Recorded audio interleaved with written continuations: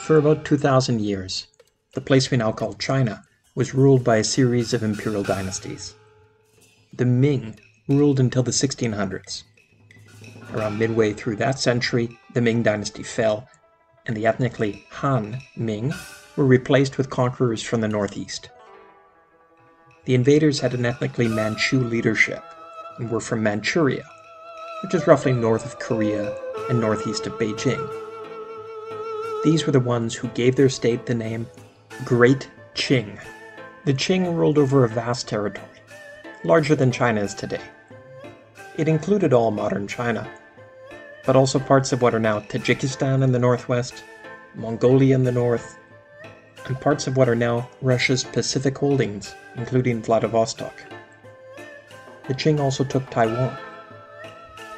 Their protectorates, areas that were not under direct administration but who paid tribute, included Korea and in Southeast Asia, which the Chinese call Nanyang, which today includes countries like Myanmar, Vietnam, and Laos. This vast empire was ruled from Beijing. The Qing Dynasty had grown out of Manchuria in its initial capital, which is now called Shenyang. The Ming had built the Forbidden City in Beijing, and now the Qing controlled it. Qing emperors would usually live in the regional palace in Shenyang at least part of each year. There was also an imperial hunting lodge north of Beijing. However, the administration was primarily based in Beijing, in and around the Forbidden City. When the Europeans arrived in great numbers wanting to trade, they encountered this large and sprawling Great Qing State. But the interactions between the Qing and the Europeans were tightly controlled. The Qing did not allow the Europeans to visit Beijing or to set up embassies. In fact, Europeans were generally restricted to trading in one port in the south and only for part of the year.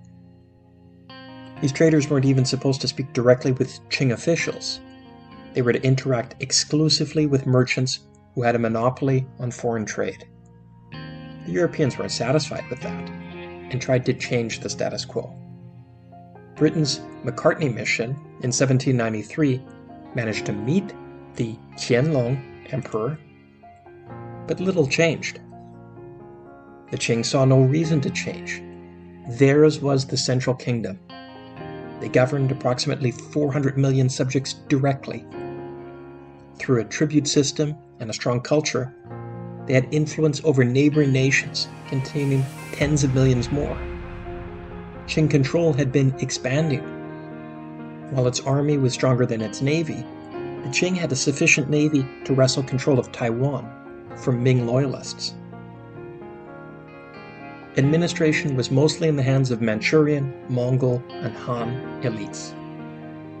As with most previous dynasties, government administration was coveted employment. To be a senior administrator, one had to pass 3 successive and grueling examinations. These examinations were about mastering classical and Confucian teachings. Successful administrators were therefore knowledgeable about poetry, the classical arts, and lessons of governance and philosophy almost 2,000 years old. These scholar officials came to prize tradition more than innovation. As a result, the Qing's administration and technology were developing more slowly than those new visitors by sea. The Qing would begin to realize this because of the Opium War, when the Qing met the British Navy. The Qing coastal areas were rocked first, but eventually even the inland areas would feel the reverberations. Like the Ming Dynasty and every imperial dynasty before it, the Qing Dynasty would eventually end too. It took time, and the final 80 years or so of the Qing were eventful. But when the Qing did fall, they would not be replaced by a new dynasty, but by the Republic of China.